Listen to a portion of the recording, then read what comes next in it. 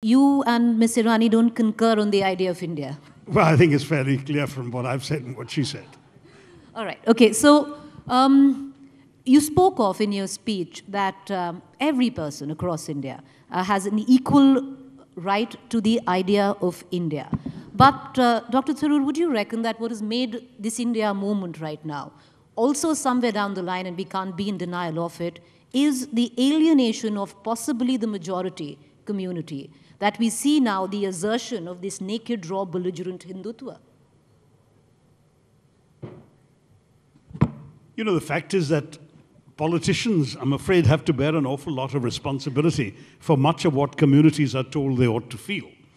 If Hindus are repeatedly told that a particular minority is pampered and spoiled and appeased and all such language, it flies in the face of the basic facts that show that that community is disproportionately poor, disproportionately undereducated, underrepresented in the armed forces, the civil services, and the elite professions, and overrepresented in the prisons.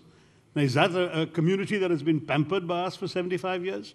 I think we've got to be objective, look at the facts, and say, we all have challenges. There are peculiar reasons why that community is behind, but instead of blaming them, particularly for the sins of ancestors long dead and buried, it's a way of dividing a country that needs unity.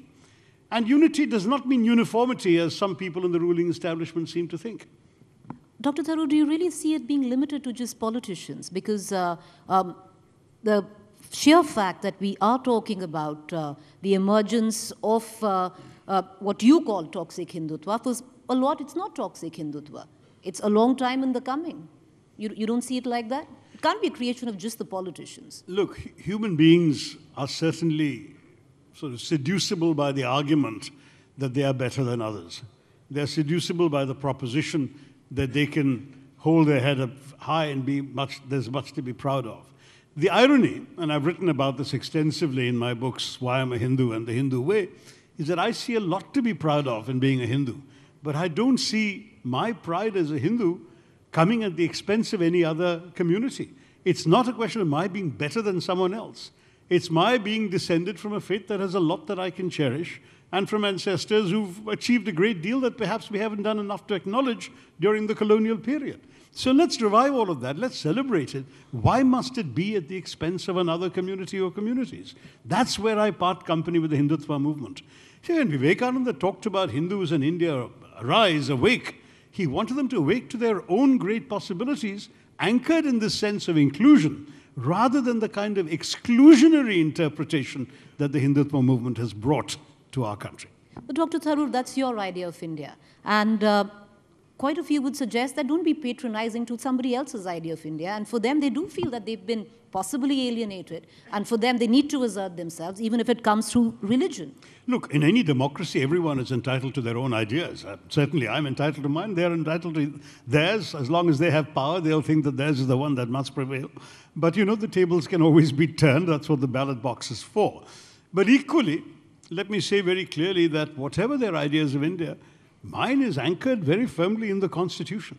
There's nothing I've said today that departs from what the Constitution prescribes for all of us.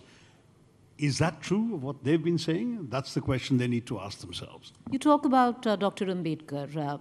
What would be, you've spoken extensively about that also in your vision document, but what would be your critique of it if you had to make one?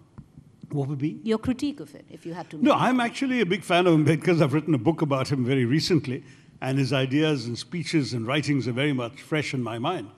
I'm afraid that one of his biggest objections was to the idea of Hindu Raj, which is why there's a delicious irony to Ambedkar being extolled by the Hindutva movement, because he was quite savage in his critique of the idea of majoritarian rule, particularly one based on religious community identities. I have to tell you that very simply, he believed very passionately in the principles that were espoused in the Constitution. He made a couple of remarkable speeches when the document was finally to be passed by the Constituent Assembly, which really have stood the test of time. I've quoted them extensively in my short book on Ambedkar, so I hope some of you will go to it and read. But at bottom, as he said, in any case, there are problems in our society. He said we've created a society with one person, one vote, But I mean, a constitution with one person, one vote, but we have a society where one person doesn't have the same value as another person. We're one man, one vote, but not one man, one value.